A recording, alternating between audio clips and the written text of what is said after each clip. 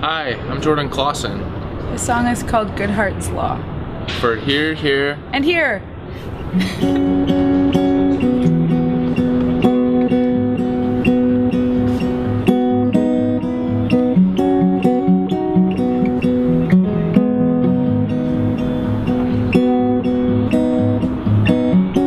Oh, my good friend has an acumen, an ear pressed to the ground, and charts and graphs on a picket fence.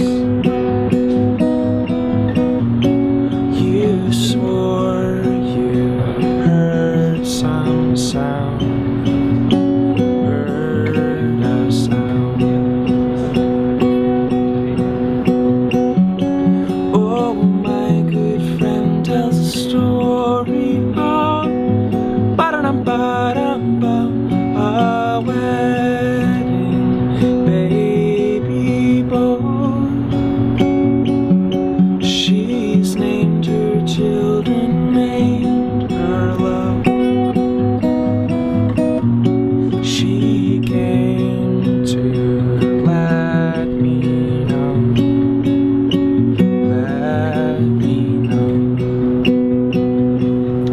that you can see the signs and read the walls, and you can sell your land in market falls, but your hands are shaking, your tongue is tied. Oh, your thought is a reason on a try.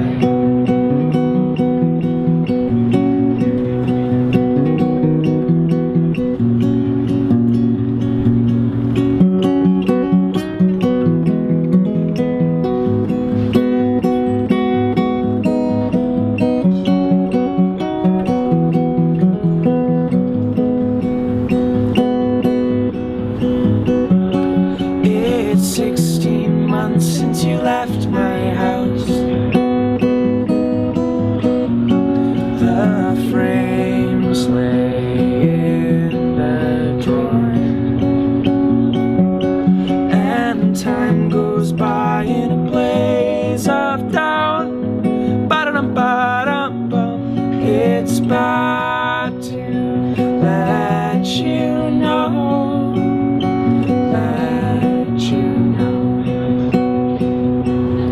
that all the love we waited for never came. Through all the pending sadness, the dark refrain, and now my hands are shaking, my tongue is pressed, saying take your love and take your rest.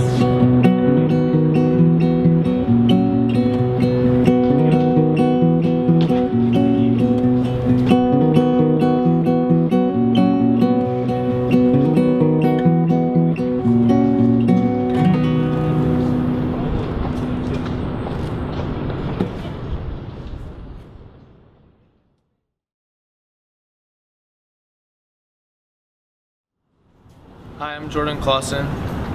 I'm Jocelyn Price. And we're here for Here, Here. And Here? Here, Here, and Here. Yeah. I got started playing bad indie pop songs with a band in the suburbs of Vancouver. We were called Sub Rosa. Jocelyn played in a band in Kelowna called Tree Light Room. And then when I started my project, we had both around the same time moved to Vancouver, and I asked her to join the band. I don't know, I guess like historically I grew up listening to like 90s new age music, so like Enya, my mom was really into ABBA, so they're like pop stuff, and then I kind of fell in love with folk music when I was like in high school. So, and then Sufjan Stevens, I read Nick Drake, like more kind of classically based folk, I guess. I think just seeing other art that is really well done and really, really intentional and that moves me, that's probably the most inspiring thing. Dream gig. What do you think, Joss?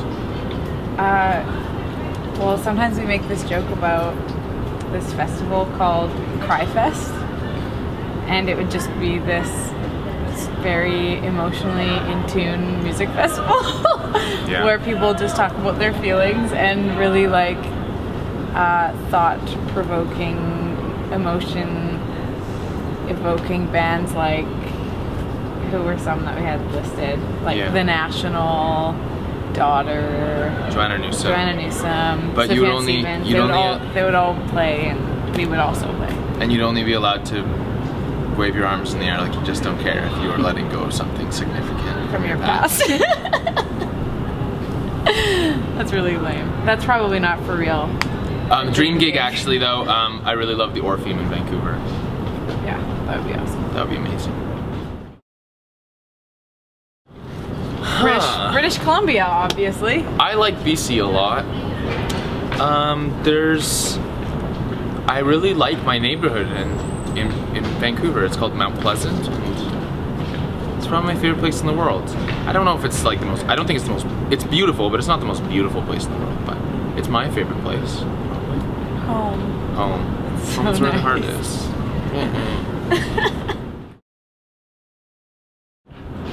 I think that I was saying to somebody the other day, Toronto is just like it's like an exciting place to be. There's lots happening.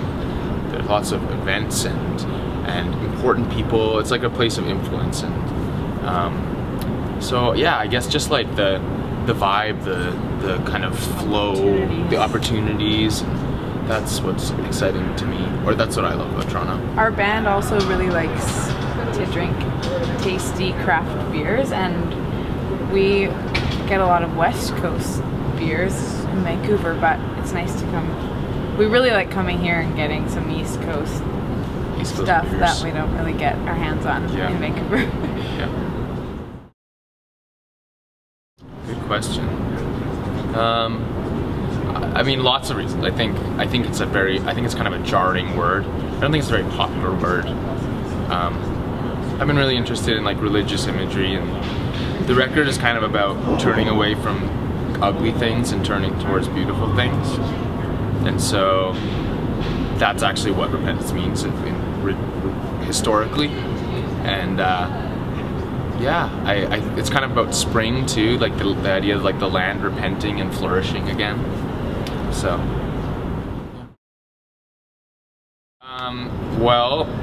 I had a friend who was getting married. He's a minister, so he asked me to write from this Jewish scriptural book called Song of Songs. So I wrote that, and I was trying to think of a title, and I came across this one line that was "Strengthen me with raisins," and I thought it was just the weirdest thing that you could, because it's like supposed to be like a romantic poetry book, but like I can't understand, like it's just so out of my realm to tell someone like "strengthen me with raisins," that would be like a romantic thing to say. So I just I almost titled it that, kind of a little bit, maybe a little bit funny. I don't know. The song's kind of serious, so I wanted to make it to lighten it up a little bit or something. Well, I'm kind of a coffee snob. He is a huge coffee snob. So I'm probably like going like, does it smell like good beans? Like are they over roasted? No, but also I think just like a general atmosphere, like is it well designed? Or is like, have you ever seen that Portlandia episode where they like talk about like good coffee, bad art? It's like this art shop that just specializes in selling bad art to coffee shops, because there's so many coffee shops with such bad art. Yeah. So when I walk into a coffee shop and I look and I think, wow, great art, well designed, those are things that I like. So superhero. Peter Parker. Peter Parker. Okay, ice cream flavor. Mint chocolate chip. And that's the first thing I thought of because I knew that that's what Jordan was going to say. City. Toronto. We're here, we're looking at the city. Okay. Yeah. Dinosaur. T-Rex. Oh yeah, but then you changed it. Yeah. Maybe a Plathiosaur. Yeah, right. That's the first thing you thought. That is what I thought of. I have a shirt that says Plathiosaur. Okay. Okay, song. We've overthought it. No, falsetto.